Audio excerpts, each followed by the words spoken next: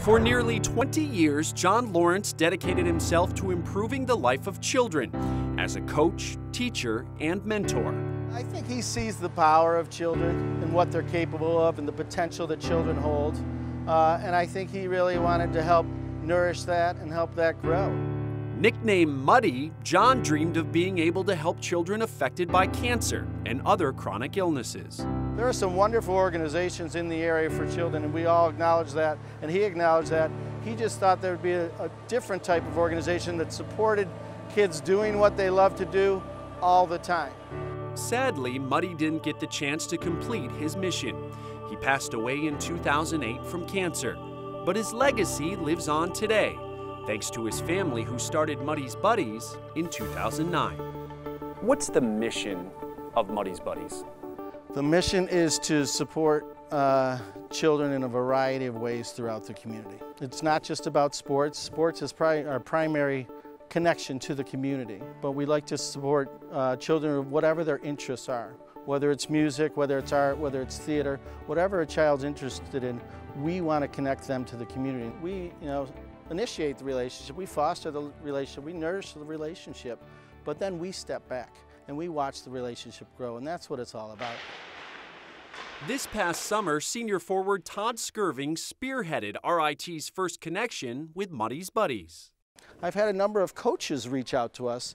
I can count on 2 fingers the number of athletes, student athletes that reached out to us. Todd was one of them, and I knew, speaking to him the first time, that we had something special, and I was very intent on making this work out. Going back to when I was a little kid, my dad always said, make the time of the day to make a difference in other people's lives, and my parents kind of always taught me that because, I was the kid who was always looking for autographs after games and whatnot, and just to see a hockey player after a game. So I thought it would be important to make a difference in other people's lives, and it just so happened to be Muddy's Buddies. Zachariah Merrill, a cancer survivor, has been one of Muddy's Buddies since 2010.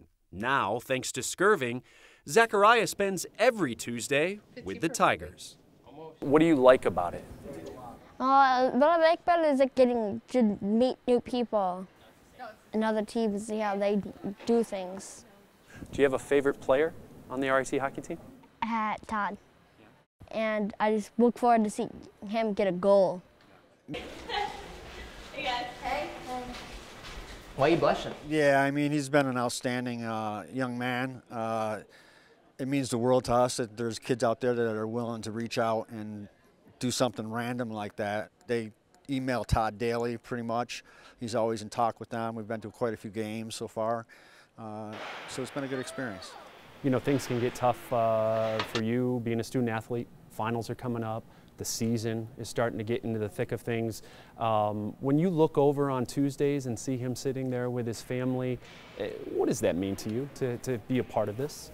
We could always do something in someone else's life to make their lives better. It's just a simple little act of kindness, and just as simple as having them sit and watch our practice, that's making their day, and I think that's very important for not only us, but, RIT hockey.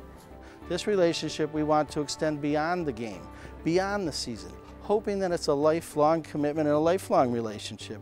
And it takes a really special person to deliver that. It's not for everybody on the team, and we recognize that, and we're totally comfortable with that, and we appreciate that, actually.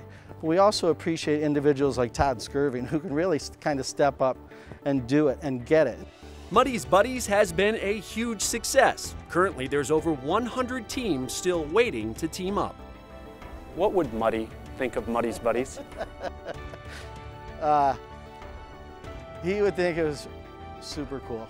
He would think it was perfect. It was right up the alley, right up his alley. But he would undoubtedly have a couple critiques and ways to make it better, and I'm 100% certain his ideas would make it better.